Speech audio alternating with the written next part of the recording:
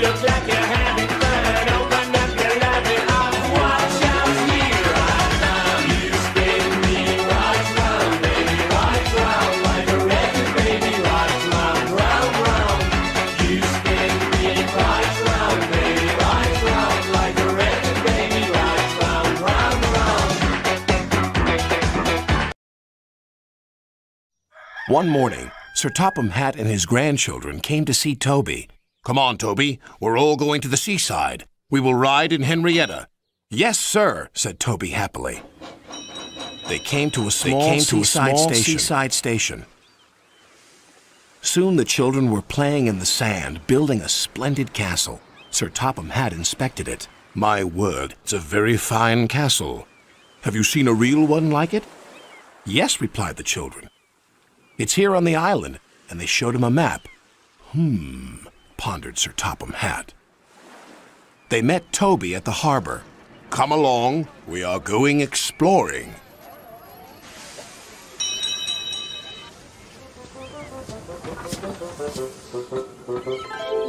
Soon they were in the wildest part of the island. They stopped by a lonely signal box. "Where are you going?" asked the signalman. "We're trying to find an old castle." "I know the place, sir," said the signalman. "There's a small junction not too far down the line. Just switch the points."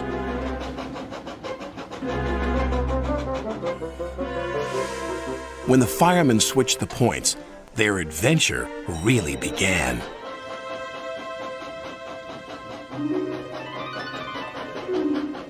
Toby pushed past branches and bushes until they came to another little junction. There they saw two signs saying, "To the castle" and "To the mine."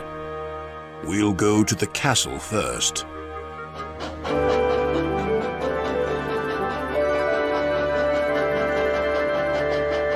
Toby stopped by an old water tower. "There's the castle." "Yes," replied Sir Topham Hatt. "And now we shall visit the mine." Once upon a time, the mine had been worked by the little engines, and their lines were still in place. But now everything was very rusty and overgrown. Sir Topham Hatt was most impressed, but Toby was rather scared. He was glad when it was time to go home. "I think the castle and the mine will make a fine place for visitors, but it will take some hard work first." "Yes, sir," said Toby nervously. Sir Topham Hatt's plans were soon put into action, but Toby was still worried. "I'm sure this place is haunted," he thought. "It's our turn to stay here on guard tonight, Toby." "Oh, yes, why not?" stuttered Toby. "Beware of the ghost, Toby," Thomas said. "What ghost?" asked Toby. "The old warrior ghost. Every night he lights his fire, then goes hunting. Toot toot! Goodbye." Night came. Toby looked anxiously around. Everything seemed rather spooky. Quite suddenly, he heard a strange wheezing sound. "It's the ghost!" he wailed. "What ghost?" his driver asked. "It's the old warrior. He's come to hunt me down." "Don't be so daft. We'll go and investigate." They returned quite soon. "The old warrior wants to meet you," laughed his fireman. "Can't it wait till morning?" replied Toby. "Ghosts don't work day shifts," said his driver.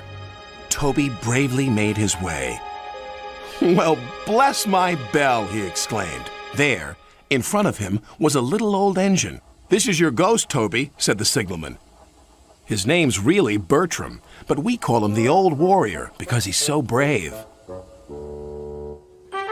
Bertram and Toby are now friends. They take the visitors to the castle and the mine. If there are any ghosts here, they certainly help to make the place very happy.